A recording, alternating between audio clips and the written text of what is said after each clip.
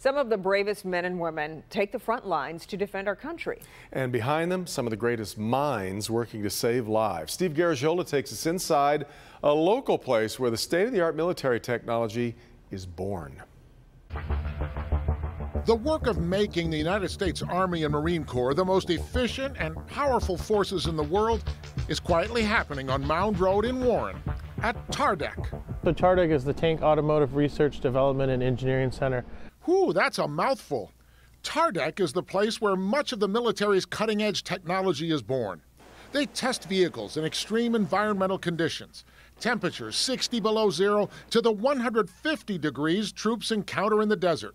A filtration lab to measure vulnerability to dust.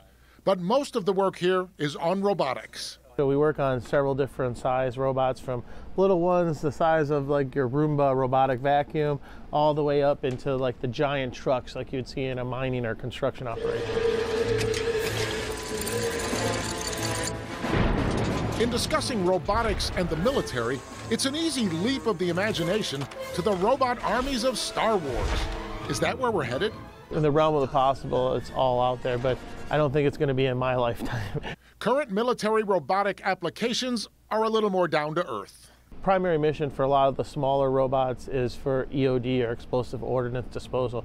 And for larger robot vehicles? Potentially carry armaments, carry food, backpacks. So you might load it up with your rucksacks, extra water, extra fuel, extra batteries. So now that the soldiers are burdened with carrying all this equipment through the woods or the desert. Not as exciting as legions of robot soldiers, but technology that saves lives.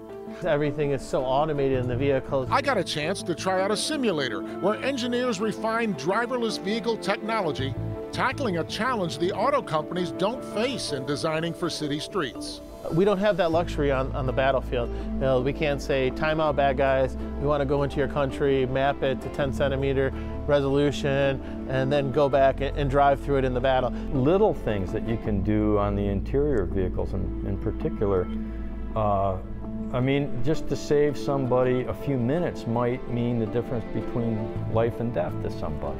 The students here at CCS in downtown Detroit have a clear assignment. They push us to think outside the box and push beyond this and get as abstract as you can and then narrow it down from there. A lot of these designers from CCS to come here to sit with the soldiers, and they come up with the design concepts. And then these design concepts then go to us engineers. The soldier expresses a need, the designer comes up with the concept, the engineer is there, and they can bring in, feasibility. What this unique collaboration means most to soldiers in the field is that somebody is actually listening to their needs. I feel very proud when you go back to school and you interact with your family members. Hold your head high.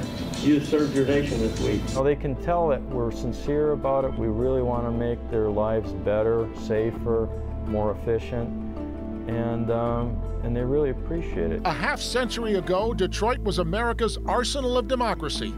It's nice to know that hasn't changed. I'm Steve Garagiola, Local 4.